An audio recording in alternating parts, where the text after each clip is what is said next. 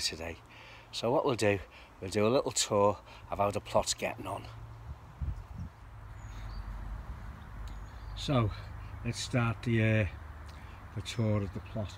Now I'm not just looking at my Montana there. It looks as if it's dying for some reason. I don't know why. I think we'll come back to that and we'll have a look at that. A little bit more interest because I can't understand what's going on. But anyway, we'll carry on inside the plot. This bed here, that's going to be where I'm going to put my dahlias now. There's none in there. They're all starting inside the greenhouse, but that should hopefully midsummer be full of my dahlias. Everything else is coming on well. Strawberry bed's doing very nicely. There's flowers on my strawberries there, so let's hope we don't get any frost. We'll go into the first greenhouse. Now I've got 4 tomatoes started. There's 2 more spaces for 2 here. I've got Roma, I've got something Devil, what's the other one? Black Cherry and Rubella, I think that says. I can't quite read it up here, to be honest with you. But everything else is coming on. I've got my other tomatoes coming on well here as well. My Golden Sunrise, my plum tomatoes, my cucumbers, lettuce, Apache and cayenne peppers over there. I've even got what have I got there? I started off apple pips from Rayburn Apple. Now I know they might not turn out to be a true Rayburn, but I'll be able to use that as stock, root stock, and see if I can graft one of my other apples onto it. But we'll see what happens. I've got a few come up there. There's about 3, so I'll let one grow fully and see also whether it does produce apples. What have I got here? Mediterranean lavender. Now I just chopped a little bit off. Somebody had one, and I put a cutting in, and that's been in now for about just over nearly 3 weeks. So hopefully it's taken. My peppers. Now I bought these ones, or a friend bought them for me, Scotch bonnet, especially these 3 here. There's my sweet corn, which I grew from seed. Also all my courgettes and my marrows, they're all coming on well. Right, moving on out of here into the second greenhouse. I've got more sweet corn. Another week or so and I'll give them a chance to put them out, I think. More beetroot, more turnips, snowball turnips, cabbage there, broccoli there, more cabbage. Me leeks, it don't seem to be coming on too well. It's been like that for a while now, but we'll see. Cauliflower. Now I've never had any success with cauliflower, but as soon as you get a space, they're going to go in. On this side, I've got more spring onions, which I've already put some in outside now. They're doing well. So let's move on to this greenhouse. Come on, Alf, move out my way. There's our Alf. He's come to give me a hand, haven't you, Alf? I don't know if you got that, but I've just pulled a potato that was growing between my peas there. In fact, I can see another one there, so I'm going to get that out. You just see it there. You think you get them all out, but oh God, so that's out. So yeah, so my peas are coming on well. I'm pleased with them. They've been in a week now. Over here, I've got my chard and my cabbage, my drum egg cabbage. Yeah, potatoes, they've just started coming through. Now, I put a load of grass cuttings on top of that. Some people might say, no, don't do that. But I've done it before and it's been okay. It's what, you know, it builds it up. They're quite deep down on potatoes anyway, so quite well down, so I should get a good crop. I just hope there is not nothing detrimental about the grass, but as I say, I have done it before and it's been alright. More potatoes in that one there, but unfortunately there's no sign yet. The asparagus, we've had a few pieces of asparagus, so that's not too bad. over here, some garlic and a few onions I'd left over, just thrown in. Under there is my snowball turnips. The garlic, they're coming on well now. What have I got here? I can't remember what that is now. It's a Chinese cabbage. I can't think of the name of it, to be honest with you. That's a Chinese cabbage. There's the spring onions I've already put in. They're doing well. And underneath there is beetroot. They've been in about nearly 3 weeks, so they're coming on well. My onions, my overwintering onions, they're looking good. And again on this side. I'm moving down to this bed here. This is another flower bed, but you know that cold, really cold winter we had. Well, believe it or not, I left a dahlia in. It's quite a big one, but I can just see it now starting to shoot. Whew, I'm pleased with that. I really thought I've got no chance with that one whatsoever. The climbing roses are coming on well, starting to go up the trellis. We'll go into the polytunnel, I think. So in here I've got my dahlias and the begonias. So there's not many begonias breaking through. Certainly the dahlias. Begonia in there, that's starting to break through, I can see that. And also in that one there, I'm just seeing breaking through there.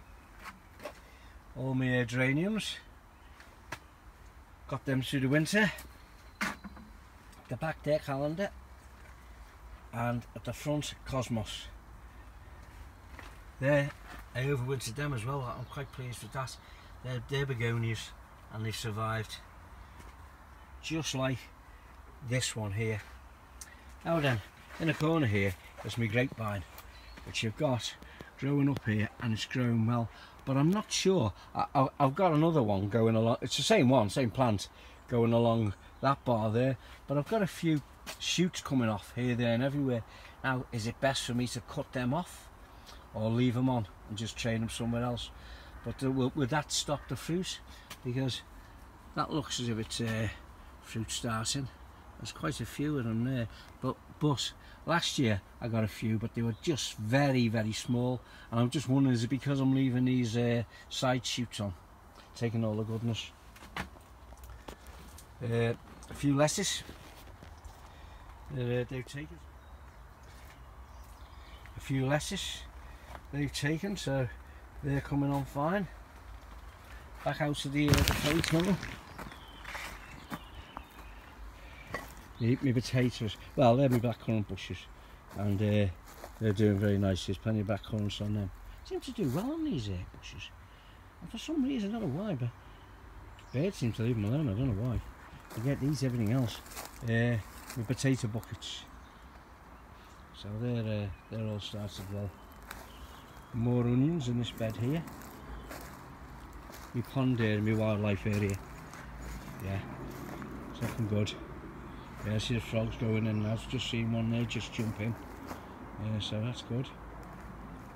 Now then, my son's a gardener. He doesn't know what the name of this one is though, but he got me this last year, and I put it in that pot, and it's actually well, it's what you can see, it's grown apparently. It has quite a big flower, and I don't even know what it is, so if anybody can recognise it, please let me know. Yeah, plum tree, there was plenty of blossom on there, but I don't know whether they're going to turn into plums. Let's see, I don't know, we'll see. I can see a few there, but last year nothing happened, nothing materialised, it was the same. My apple tree, now then, that's the apple tree which I've mentioned many times before. I started that one off back there, and then used the rootstock and grafted one of my own apples, Fiesta apple, onto it, and that's come on really great, that, so I'm really chuffed with that. Cherry tree, yeah, it looks plenty of cherry, looks like there's going to be plenty of cherries on there. If I can get them before the birds will be laughing. Pear tree, again, looks like plenty, you can see some, there's a pear there. I don't know if you can see that one, there's a pear Bit there as well. There's a few there, so pleased. Down here are my carrots. So I only seeds in about 5 or 6 days ago, so don't be saying nothing yet, but I think that needs watering. Again, another apple tree. I'm not sure if that's a golden wonder, I'm not sure. Rhubarb's coming on great. I've just noticed there I've got a seed head, so I'll have to get rid of that. This is also a cherry tree which my mate gave me this year. Took the other one out that I had here, and I've planted that in its place. It was in a big pot, very similar to the one that's over there in a pot. He gave me both of them, so please there. And again another plum tree, but I don't think I'll get anything off this. I got this from Aldi. I think this is the second year now, so maybe next year, we'll see. So everything seems to be going hunky-dory, as they say. There's another little apple tree there in the corner, and a conference fair there by the pond. And round here there's my gooseberry bushes, which again I've got gooseberries on, so I love them, they're gorgeous as well. They are really sweet ones. So moving on from my gooseberry bushes, there's my raspberry bushes. Now they won't tie up. I've got to get them tied back and get them sorted out. So there's a job for me to do when I get a chance. So moving back up the plot, I've taken these seed heads off the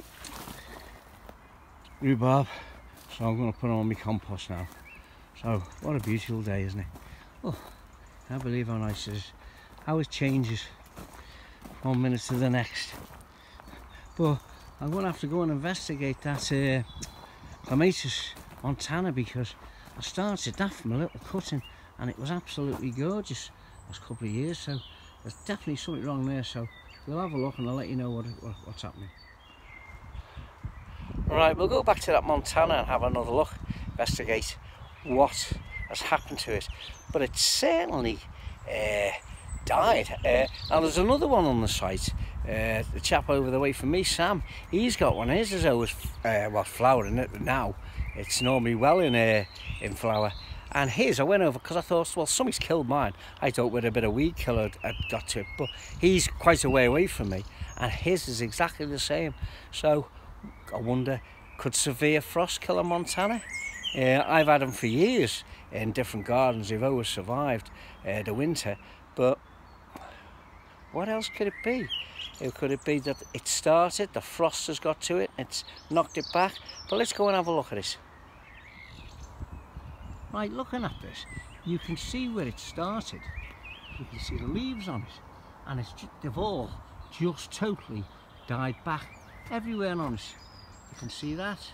Now, as I said, I'm just wondering whether would frost damage it, because we did have some severe frost 3 weeks ago, wasn't it? You can see where, as I say,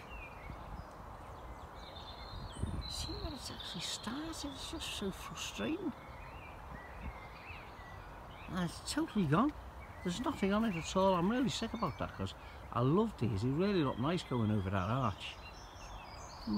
Anyway, something for me to think about.